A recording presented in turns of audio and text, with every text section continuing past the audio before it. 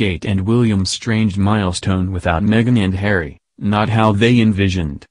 Kate, Duchess of Cambridge and Prince William marked a strange milestone without Meghan Markle and Prince Harry, a royal commentator claimed, saying it was, not how they envisioned. The Duchess of Cambridge, 40, marked a huge milestone last month as she visited mental health service Shout. The 24/7 free text messaging support service has reached more than 1 million conversations with people in need of support with their mental health. Shout was launched by the so-called Fab Four of the Duke and Duchess of Cambridge and Meghan and Harry, the Duke and Duchess of Sussex, as part of their Heads Together campaign in 2019. During Kate's visit to Shout's centre, she praised volunteers and thanked them for their hard work. The Duchess also heard how the service is welcoming members of the public to join as volunteers. Use of Shout, which operates around the clock, has shot up by 140% since the start of the pandemic. In 2020, it emerged that William had become a volunteer for Shout, joining 2,500 other people helping those in need. That year, Harry and Meghan announced their intentions to step back from their royal roles. Royal commentator Zoe Forsey said it must have been strange for the Cambridges to mark Shout's recent milestone without the Sussexes. The Daily Mirror's online features editor claimed it was probably not how they envisioned the landmark moment going. The journalist chatted to the newspaper's royal editor Russell Myers last month on their royal podcast Pod Save the Queen. Ms. Forsey said, "It was such a good idea and to see it doing so well is fantastic. But what is also interesting about this is that this was the first major project that the Cambridges did with Prince Harry and Meghan Markle. It was the first Fab Four venture. They didn't go together, but we got all the photos of them seeing different sides of it. So, it must be quite a strange one, I guess, for Kate and William to celebrate this milestone. But obviously, it is probably not how they envisioned celebrating it when they set it up back in May 2019.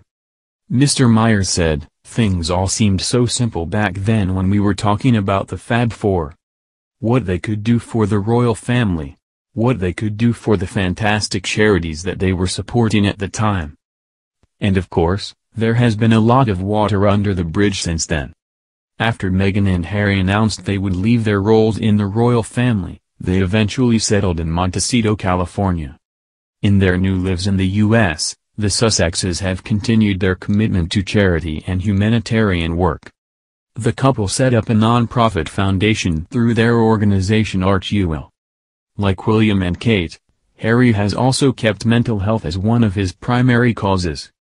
The Duke was appointed Chief Impact Officer at mental health coaching firm BetterUp last year. Mr. Myers said the world has not seen Meghan and Harry too much recently. However, he added, ArchUL is very much a vehicle that is happening behind the scenes. And if you're going to launch a global charity, I would presume that is not an easy task to happen overnight, especially when you're just coming out of the global pandemic. To subscribe to Pod Save the Queen, go to your normal podcast provider.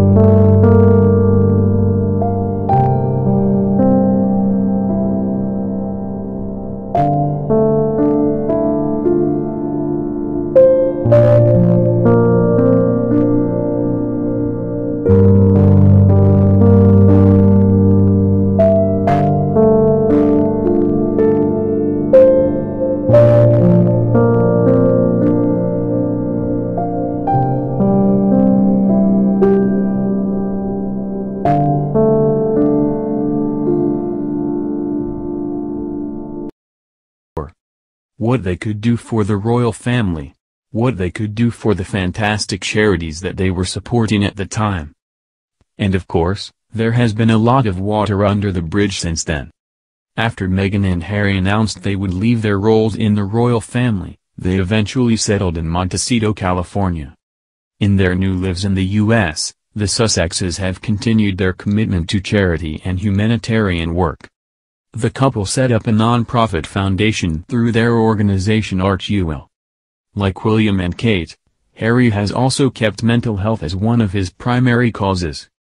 The Duke was appointed Chief Impact Officer at mental health coaching firm BetterUp last year. Mr. Myers said the world has not seen Meghan and Harry too much recently.